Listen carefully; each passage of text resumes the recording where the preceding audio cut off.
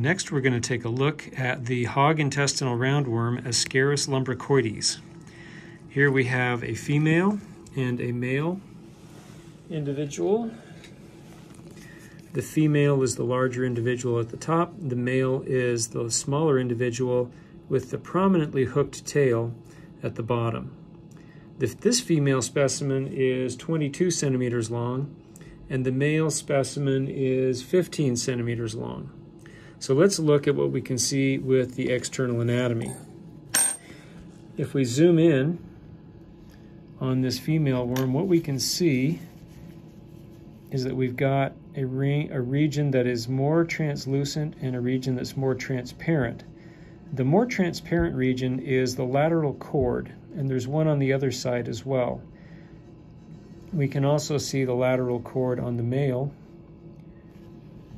Now, the way that you can figure out is which way is dorsal and which way is ventral is you have to look at the anterior end of the worm. And you have to do that with a magnifying glass or a dissection microscope. And what you'll see is that there are 3 pads called lips on the anterior end of the worm.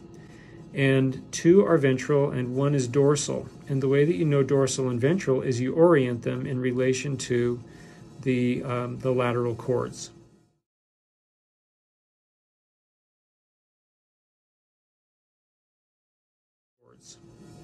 So what you want to do when you do a dissection is you want to orient your animal so that it is ventral surface down, pin it in place with some insect pins, and then you can go ahead with the dissection.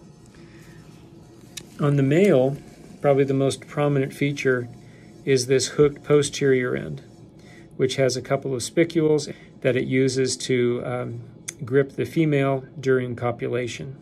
Let's take a look at the internal anatomy of the female.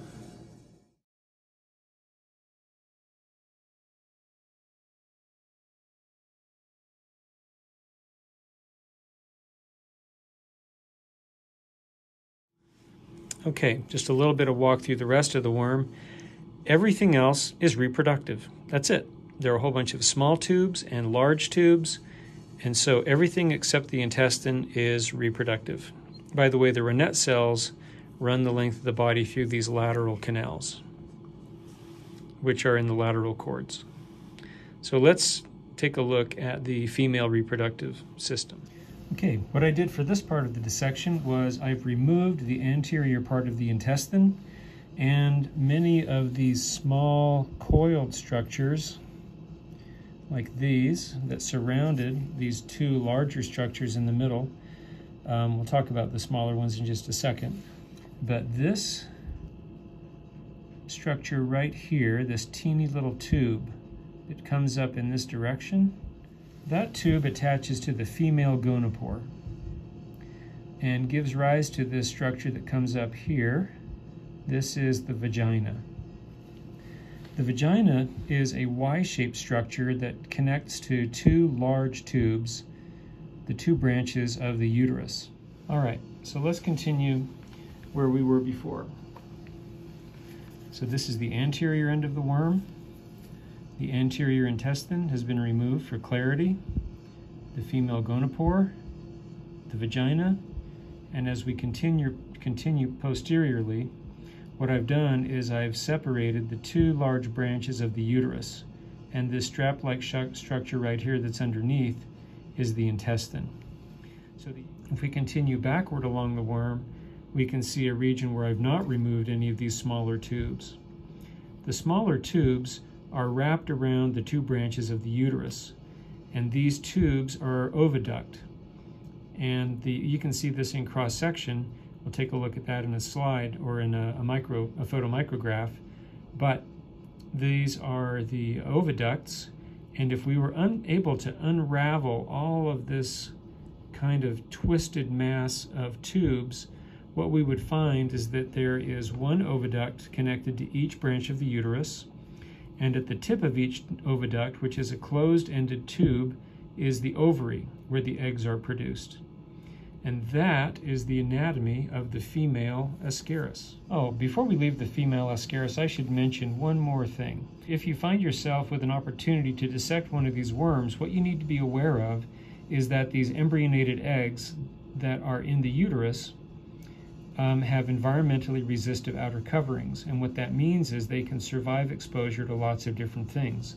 So a preserved specimen of Ascaris like this one could still have viable eggs inside because their protective outer shell could keep them safe from the preservatives that the animal was stored in.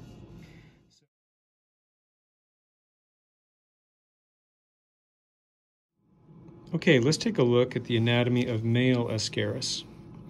So here I have one that has been opened up, and you can see the characteristic hooked end on the posterior end of the body. So this is anterior up here. Let's zoom in and take a look. I haven't disturbed any of the internal anatomy other than opening the body wall. So the mouth and pharynx are up here, which gives rise to the strap-shaped intestine, which is kind of currently covered up and wrapped up in all of this material, these coiled tubes. I'll talk about those in a minute. And these coiled tubes, actually it's a single tube that runs the length of the body. And down here toward the posterior end, you see fewer of these tubes, but we see a larger tube in cross-section. Coming back here, you can see again this larger tube and then the posterior hook. So let's take a look at some of the anatomy. So if we start back here, we have our hook-shaped posterior end, and this large structure that's tubular in cross-section is the seminal vesicle. And this is where sperm are stored until they are released. As you proceed anteriorly, the seminal vesicle transforms into a thinner tube that wraps around itself. This thin tube is the vas deferens that carries sperm from the testes to the seminal vesicle. And as we continue anteriorly, what we can see is that this tube gets progressively smaller and smaller. And if we could unwind this whole thing, what we would find is that at the very end of the tube, which happens to be anterior in the body, is the testis. Wrapped up in the middle of that is the intestine, and it's just a strap-like structure that runs the length of the body. Also, we can see the lateral cords, one here, one over here.